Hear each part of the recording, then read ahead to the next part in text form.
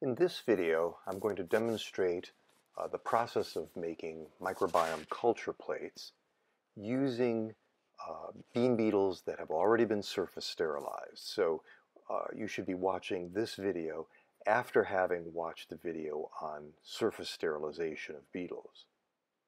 In this process, I'm taking sterile saline.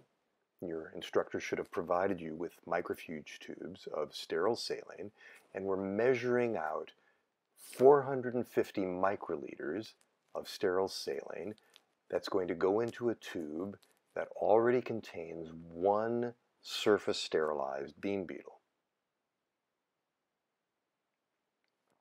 So we add the sterile saline to that microfuge tube with the beetle, and then of course dispose of your used pipette tip in an autoclave bag. And now we're ready to actually grind the beetle in that sterile saline. Next, we are going to take a sterile pestle, a sterile plastic pestle.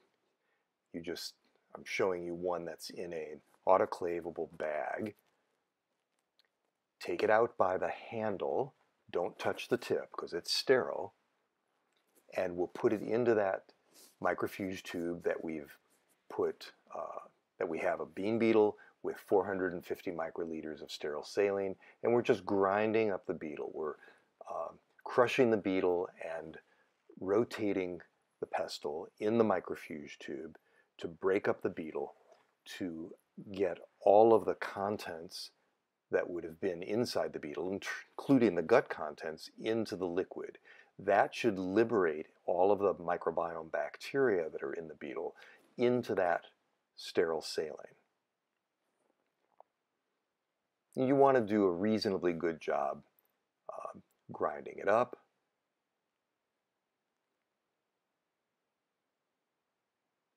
And what you'll see is the liquid, the saline, will become cloudy. That's normal. And there will be large particles of the bean beetle exoskeleton. That's fine. Following the grinding process, we'll use a microfuge, that is a microcentrifuge, to separate the big solid particles from the liquid that contain the bean beetle microbiome. So here's the microfuge, and you're just going to spin the tubes for 5 seconds. It's just a short spin. The idea is just to get the large particles to pellet so that you have liquid at the top that contains bacteria that you can plate out.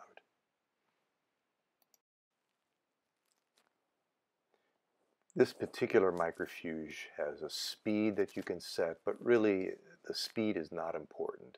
The idea here is simply to spin the microfuge tubes containing the ground up beetles for a short period of time, 5 seconds, to pellet the large particles down to the bottom. Remember to pair the tubes. You want them to be opposite each other to balance the tubes in the microfuge. And then once you've got it loaded, put on the cap to keep the tubes in place to prevent spraying, and spin it for 5 seconds.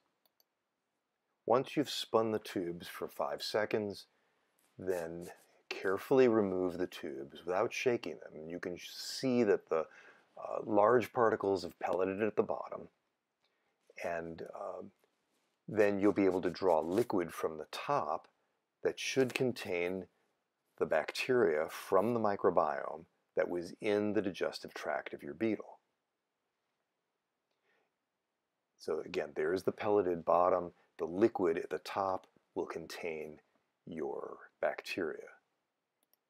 You will be plating microbiome bacteria on 3 kinds of plate: nutrient agar, eosine methylene blue, and phenyl ethyl alcohol agar. You'll be wanting to plate both full strength and 1/10 strength extract. So the initial preparation in 450 microliters is the full strength extract. If you find plates that are contaminated already, certainly dispose of them, put them in an autoclave waste bag. The plates you have should have nothing growing on them at this point. And in each case, whether you're plating full strength or 1/10 strength, have those dilutions ready to go. And then the plating actually involves putting 100 microliters of the liquid containing the microbiome bacteria onto a plate and spreading that liquid around on the plate using a sterile spreader. So here I'm pulling 100 microliters from a tube, and remember to turn the plate right side up, and then squirting that 100 microliters directly onto the auger without touching the auger with the tip. And here's a sterile spreader stick. Some of you may have reusable metal spreaders that you dip in alcohol and then flame. If you flame it, let it cool before you apply it to the plate, and then just gently spread the liquid around on the plate.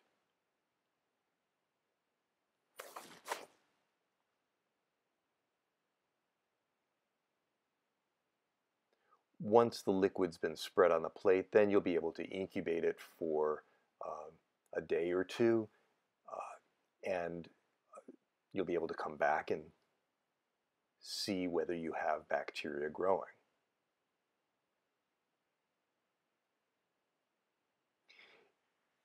If you make your dilution, the dilution is a 1/10 dilution, that is 10 microliters of full strength and 90 microliters of sterile saline.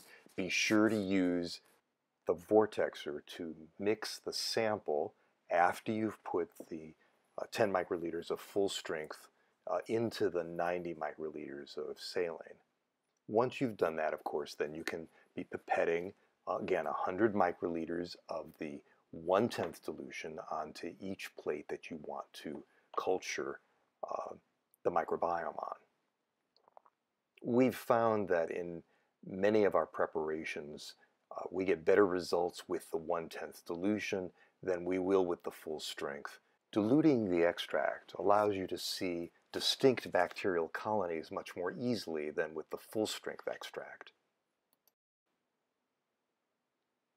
It is possible to use the same spreader stick for multiple plates if the source of the microbiome bacteria is the same. If you're going to use the same stick without flaming it, and you can't flame a plastic stick, start with your negative control, then spread your lower dilutions, then spread your full strength dilution.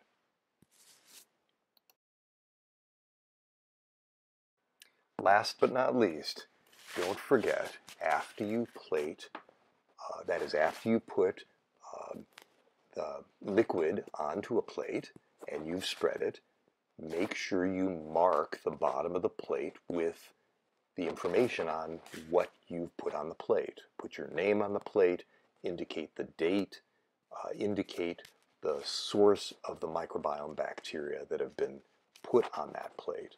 So if the beetle has a particular treatment, if it came from a particular source, mark that information on the bottom of the plate so there's no question about what the source of those microbiome bacteria are from. This concludes the demonstration on making microbiome culture plates. Thank you for watching.